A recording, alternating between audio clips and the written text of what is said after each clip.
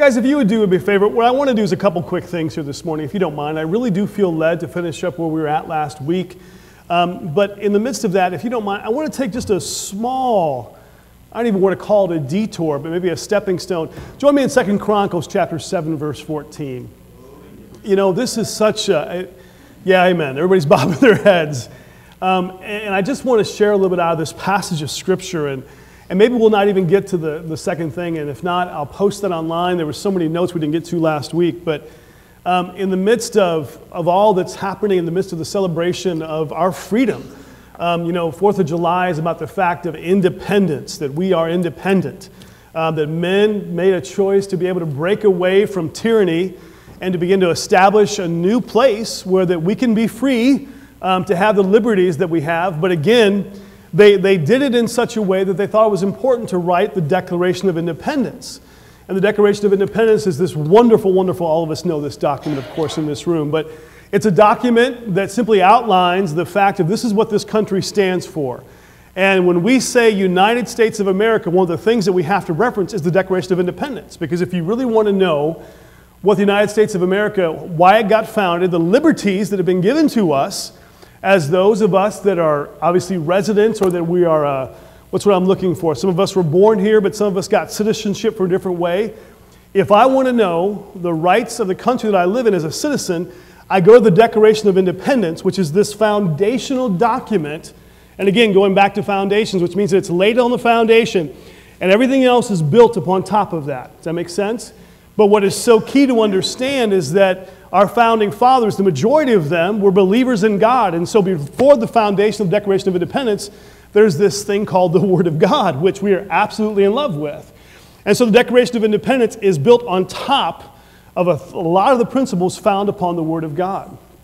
And it's interesting because of the fact that, you know, when you begin to take bricks out of a foundation, you have a struggle about the foundation. And of course, all of us would be able to recognize that our country has gone through so many struggles, that many things have come alongside and try to take out different blocks from the foundation of our country. So the value of life was taken out when they decided that abortion was okay. The power of prayer, that block was taken out. And that was a big block in my opinion. Why? Because see, that block was all about God. That block was about the very purpose of the very one that we love and that who we care about. It was almost kind of like what we're saying is that as the Word of God calls Jesus Christ the chief cornerstone, it was like, and this is what was the most devastating thing, they took the chief cornerstone out and they took prayer out. And what's interesting is that, you know, something can stand for a while when that cornerstone is gone. If one cornerstone is gone, now again, for those that do not build something, so if you're going to be able to put a house in a new plot of land or anything like that, you find the place that has the best, lowest part of the foundation, and that corner, everything else is built upon that corner. They throw a level off of that corner, and everything else is designed off of that corner. So if that cornerstone is gone, for a season it may look okay, but the minute you start putting weight on that corner is when you begin to realize the house is now off balance. And I think because of the fact that in man's ignorance, even though they thought, you know what, we can take God out of the equation and make this what we want it to be, I think now what we're realizing is that people are starting to be able to see that this nation is in trouble because it stopped, first of all, fearing the Lord, and it stopped trusting the Lord, and it stopped walking in obedience to the Lord. And because of that, we've got all kinds of chaos going on. And isn't it interesting if you think about the fact of what it says, the Pledge of Allegiance, we are one nation under God, indivisible, with liberty and justice for all. Think about the fact that this nation is no longer one. We find ourselves in the midst of a nation that defines itself as its own category. So therefore, somebody would say, you know what, I'm gay, and this is who I am. And either accept me or don't accept me, but I'm not a part of you if you don't agree with my homosexual beliefs. Or somebody else may be able to say, you know what, I believe in abortion and it's okay to take a life even in the last term of their existence, and this is who I am. And if you don't agree with me, that's your problem, so we don't have to agree, we don't have to be one. And so on and so on and so on and so on and so on. And we've seen the rise in this nation because we've taken this chief cornerstone out, the block which all is built upon all kinds of false religions coming to a place where that false religions now say, hey, I have a right to. And so therefore you can't, you know, if someone says, hey, I'm a Buddhist or I'm a whatever it might be, it's amazing how much in the media you see people fighting to be able to say, hey, you have to recognize my religion. Even though these are not Christian religions in any way, shape, or form, they are fighting for their voice. And now all of a sudden there is confusion and upheaval in the land. And again, I believe it's because of the fact that things have happened where the chief cornerstones, foundations have been taken away.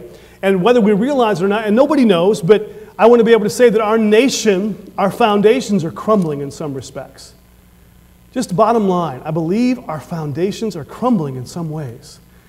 But let me share this with you, and please don't take this wrong.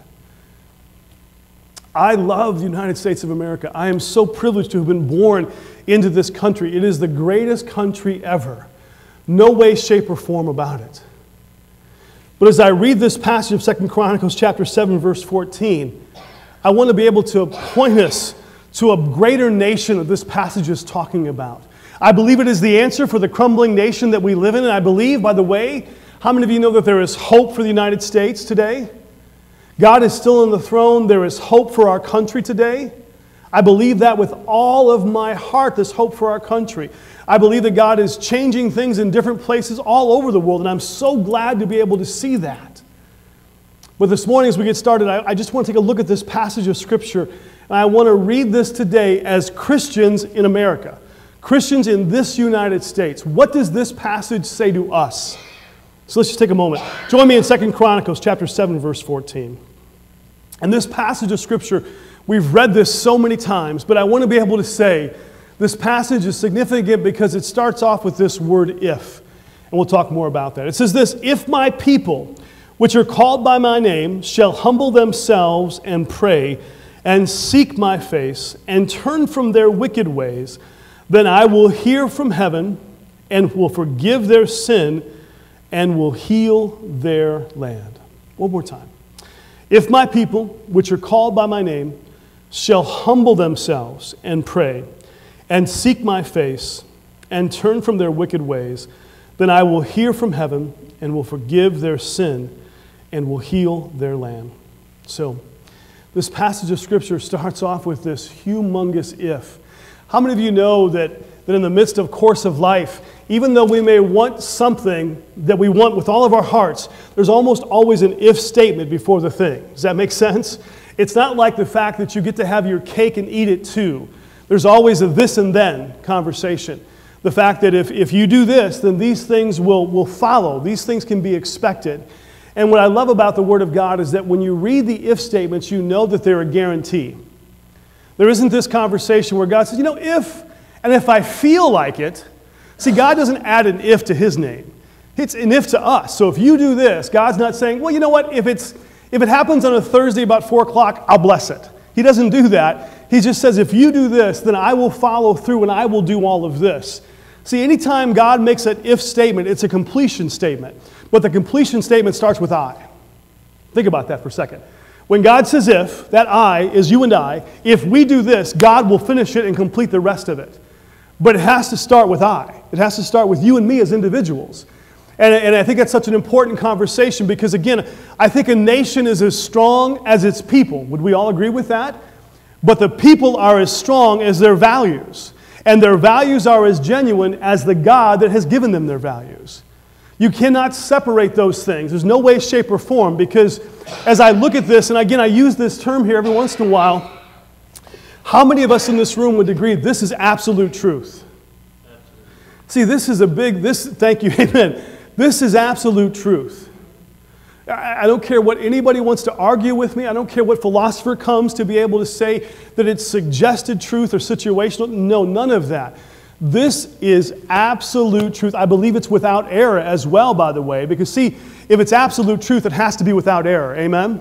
There may be things that you and I don't understand, and that's okay because we may not ever understand those things till we get to heaven, but it's important to be able to say that this is absolute truth and it's without error because see, the minute that you allow something to be questioned is the minute that the integrity and the fabric and the substance of that thing becomes less than what it's supposed to be. And we know the power of that because we look at what happened when the way that sin came into the world. Satan did one thing. He made Eve question the voice of God. Ladies and gentlemen, this is the voice of God to our nation in 2017. And what is so beautiful about it is that it's still speaking. And it still works. And so again, when he says this passage, if my people, Now, I think it's interesting because of the fact that when we read this scripture and when people attach this to the United States of America, I do want to clarify something with a lot of grace here. It doesn't say if the United States. This is something that's really, really key. It doesn't simply say that, whatever, if Jeff, which is called by my, it doesn't say if Jeff does this, humble himself and pray, it doesn't mean that he'll get all these answers after this. Because notice the qualifier. So again, if my people, which are called by my name, there's two distinctive things that define the people. So again, to be able to say that I'm a born-again Christian, but yet to be able to, in that moment, to be able to say that I don't honor the name of God, though, but I call myself a Christian, but I don't honor the name of God. Can that really be so? It can't be, because, see, the proof of what you believe is how you live. And so when this conversation, if my people, which are called by my name, which means they have an identifying mark based upon how they live their life. And I want to be able to say the identifying mark that God has put upon us as born-again Christians is exactly the qualifier for this conversation of if. And so if you have given your life to Jesus Christ, you have been marked with His name. This is something that is so important. So when God looks at your name, He doesn't just look at Corey Buckland or Julie Buckland or John Buckland. He looks at this mark next to it that says Jesus paid it all. And that means that you are marked by His name, which means that you are His. But see, the name still carries weight, even if the world doesn't want to acknowledge it. And this is what is a little bit concerning by the fact of the foundations going away, because the word Christian now, which used to identify the church, that name has lost value in these days. And it's concerning because the name is attached to the one that gave us the name. See, Christians means little followers of Jesus Christ. And so unfortunately, because the person of Jesus Christ has become devalued, the name that we have been marked with has become devalued. But I want to be able to say to you, though, that this scripture is a promise to us that because of the fact that we have the power. I think it's interesting because I don't want to ever get the opinion that if sinful, unrepentant man begins to do these things, that something will change. It's only a people that are called by His name. And because you are called by His name means that you are His people. We are a people of a peculiar kingdom that this world does not know, but we are God's people. And what is so powerful is that if we've given our life to Jesus Christ, we're called by His name and we're people, then we are people of power. Why? Because we have access to an if promise by God. Do you understand that? Because we are His children, because you are His child. So whatever you're going through in life, you have access to an if promise by God based upon the DNA of your bloodline that you got through Jesus Christ. So it's not based upon us and our own works, but it's based upon His promise. And so we're already qualified to receive the promise because we're children of God. And this is why I think the church is starting to hopefully waken up to the fact that because God has saved us for a remnant in 2017. Do you ever think about yourself as that? That God has preserved you as a remnant for 2017? Why weren't you born in 1817 or 1917 or whatever it might have been? You were born and you're living in 2017.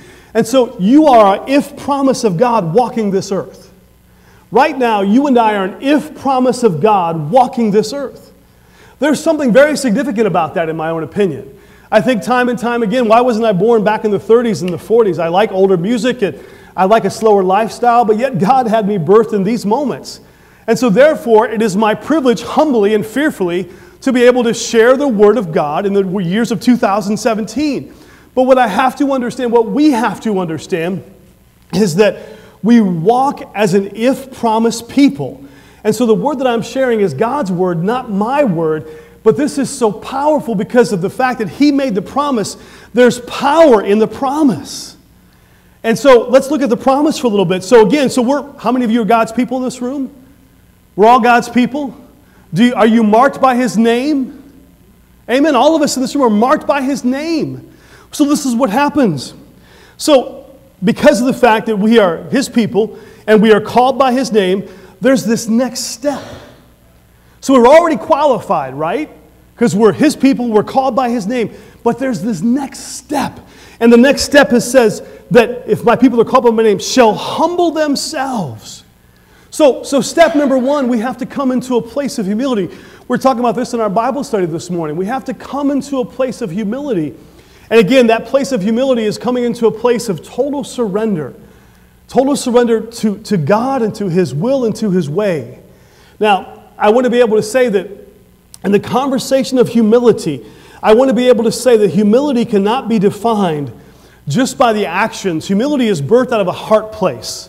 Does that make sense? Humility is birthed out of a humble heart. A heart that is recognized and realized of his lostness without Jesus Christ.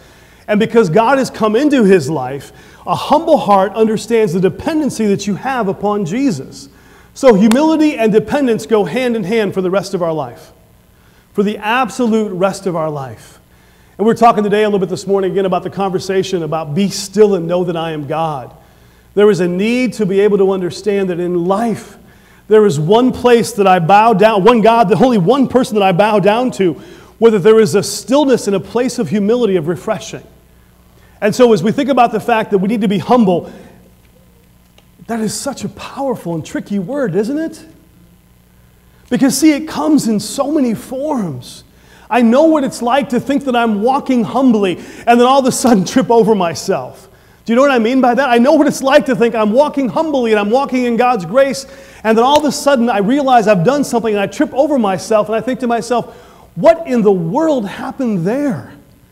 And God began to speak to my heart. Maybe it was a situation where, Ben, you started getting prideful about something in your life, or you started judging somebody else, or you allowed hatred to come in, or division to be able to come in, or whatever it might have been, but you allowed a foreign substance to come into that started to affect your humbleness. You started to try to manage a situation. You started to, whatever the case might be.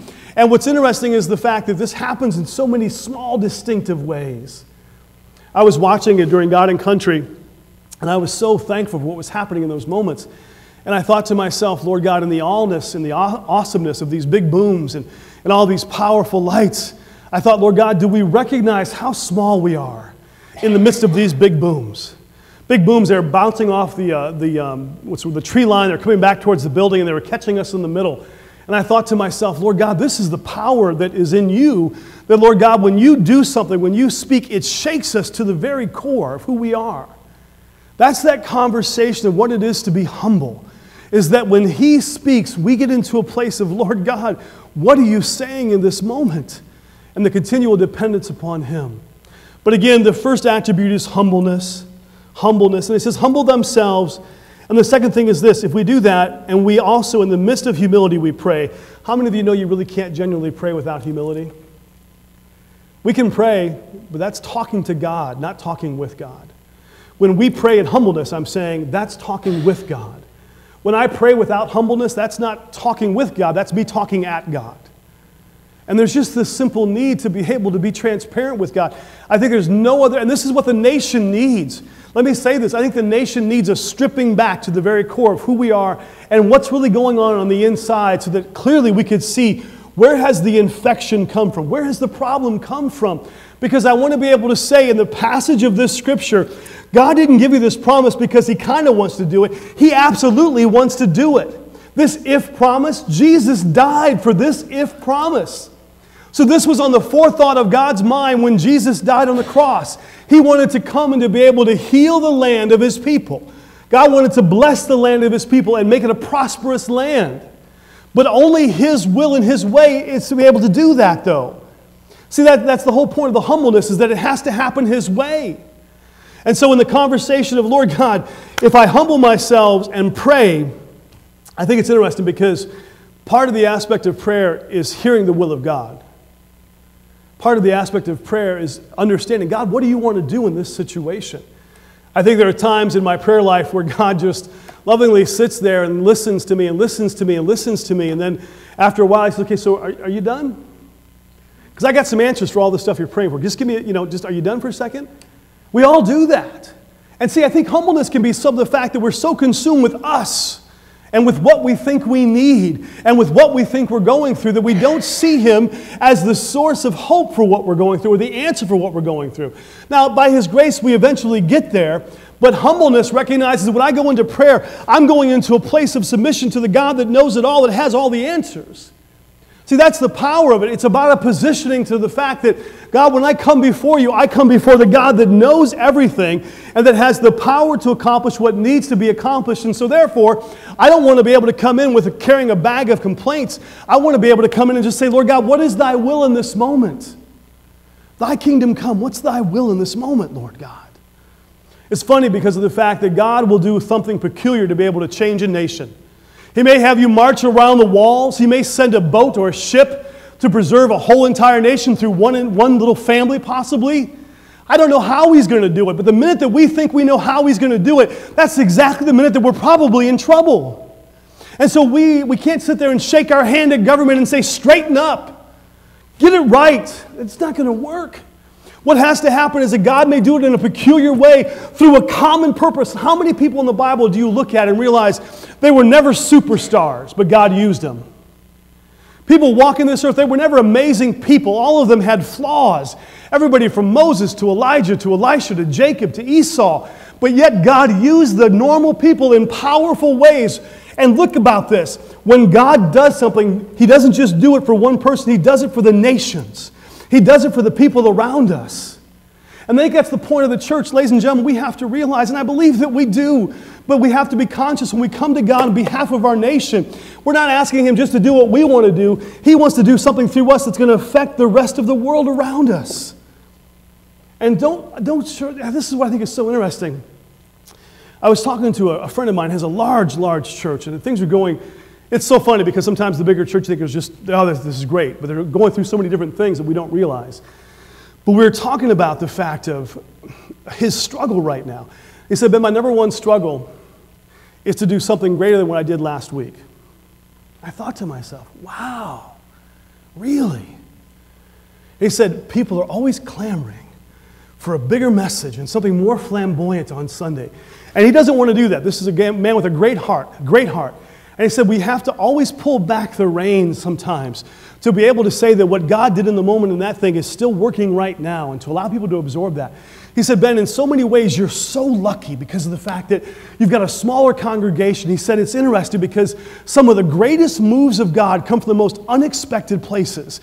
And he said it's interesting because it's easier sometimes for a smaller group of people to be able to hear a continued voice of God and to be able to expect Him to do the supernatural in a very, very powerful way. He said, never ever forsake small beginnings.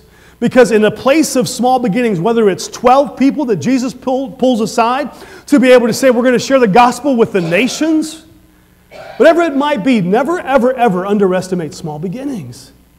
And I think about the fact that God wants to do a supernatural thing through a people of just uniqueness, no matter who we are, where we've come from, but this conversation of humility and prayer. It's the place that we stay, not the place that we visit. This is what I love about this passage of Scripture. He doesn't put a time frame on it. He doesn't say, well, if you do it for 5 minutes a day, every couple times a week, that's fine. It's a constant place that we live in, that we exist. So as I'm driving my truck down the road, hauling a load of steel, and I'm praying for what God is doing, I'm doing it with a humble heart, as an if-promised child of God, knowing that as I'm doing this, God has promised to follow up with what I'm doing and to begin to heal this land.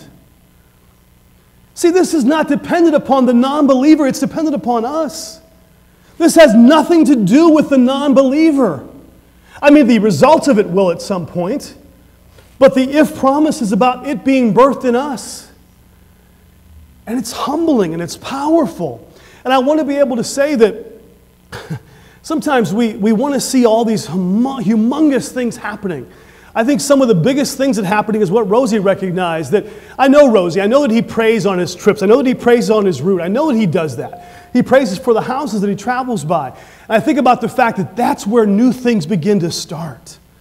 The ability to be able to pray as you're traveling down the road for somebody about, Lord God, your will be done in that family. Because again, I believe that a nation is changed one person at a time. Let's never underestimate the power of humility in prayer. Humble themselves and pray. And then the next thing he says, and seek my face. What does it mean to seek the face of God? To be able to seek the face of God. I love that passage of Scripture, but I want to be able to say, So to be able to seek a face is to be able to discover a countenance. Do you know what I mean with that? Let me just clarify. One of the things as a father that I really strive to do is to seek the face of my kids every day. Let me clarify. So in my home, people are working, people are getting married here soon, all kinds of stuff. And my kids are coming in from all different situations, all the time. They're coming in at different times of day, throughout the day. And if I'm home, no matter what's going on, if we're watching TV, if I'm in the kitchen helping with food, or ever I'm doing a chore at the house, I always stop what I'm doing. And I say, hey, how was your day? And my kids have learned that if they answer me as they're walking upstairs to their bedroom, that's not what Dad's after. Because it's one thing to be able to say it with your voice, but when you come to me and you say it with your eyes, there's a connection that begins to happen. Because see, I can always, if I can see your face, I can see your countenance. And it's amazing to watch my kids to understand. I had Olivia the other day came home, and she lives across the street from us now. She has her own little place over there. And she comes over and she eats our food. I'm great with that. Eats our food, does her laundry at our house, watches our television. Do that as long as you want to. I'm happy with all that. But she came home from work the other day, and I said, hey, how was your day? And she started to go to the kitchen to make some food, and she stopped, and she goes, you probably want me to come tell you in person, don't you? And I said, yes, I really do. And to be able to help her to understand that what's important to me is the countenance of your eyes. I want to be able to see truly what's going on in your heart. Because see, as we look at the face of God, it's amazing how the fact that the face of God has so much life and so much truth, and it's amazing what you see in the eyes of God begins to set you free on the inside. And I want to be able to say that I find His face constantly in the Word of God. His face does not change. His face does not grimace with fear. His face does not grimace with anxiety. It's constant and it's steady. And it changes my perspective to be able to get into the face of God. And so to be able to seek the face of God is part of seeking His way. No other way around it. We've got to be able to seek His way. But to seek His face is to find His heart. That's what I think is so beautiful. That's what happens with me and my kids. I don't want them just to find my voice. I want them to encounter my heart in that moment. Because as a father, I'm realizing that these heart moments are getting less and less because they're getting busier and busier and busier and busier. And if I had my way as a father, I would take every day, once a day at least with my kids, to be able to get them in front of me and just to be able to say, how are you doing today? See, as a father, I want to know how they're doing. I want to know what they need in this moment. I want to be able to say that's exactly what God is saying here, is that if you encounter Him as Father, if you come to Him as Father, He's engaging in you to be able to display to you His heart. Because there are times when my kids just need to know that when they share something tragic with me, that my response is, oh, Lord God, I hope this works out. What my kids want to be able to hear from me is, God's got this. It's going to be okay. God is bigger than this situation. He's a God that will never fail you, never leave you, never forsake you. He's unshakable. He's unmovable about His opinion about you. And I want to be able to say to this church, that's exactly what God says to you in the midst of all the stuff that you're going through. As you look at this promises of God, that when you find His face, you find a face of strength because His eyes and His heart are true and they're pure, and He's unmovable about what He's doing about in your life and in this nation. And just because the rest of the nation may not catch a hold of the fire of the goodness of God, but we do, we already have it. It's like being 30 to 50 to 100 steps ahead of the nation. How many of you feel like that?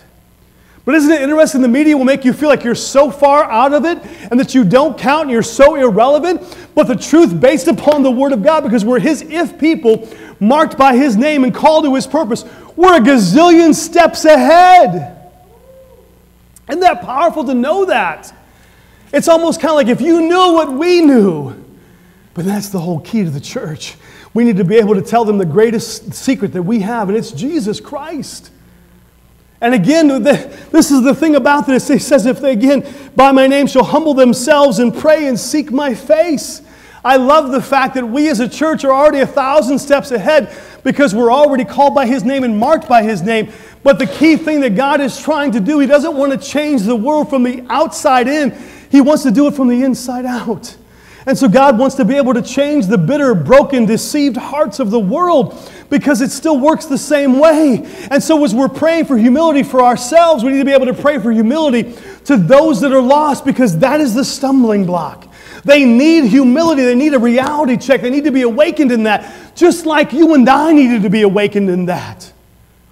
And this is what God is saying. The way that you pray is not just the way that, again, I think one of the most powerful ways that we pray is how we live. Amen? One of the most powerful ways that I pray is how I live. And so if I'm really living in a place that, Lord God, I want to honor your word by doing your word, that is one of the most powerful, because again, actions speak louder than words ever will.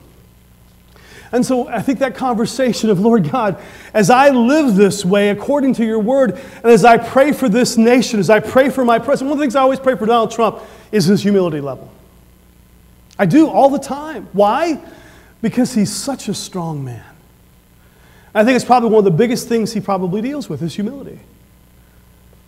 But yet it's his greatest strength, isn't it?